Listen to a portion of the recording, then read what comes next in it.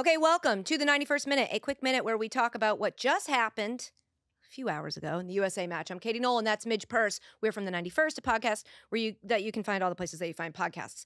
Final score, USA 0, Portugal 0. It's a draw. It's a draw. The U.S. advances. Which was the goal.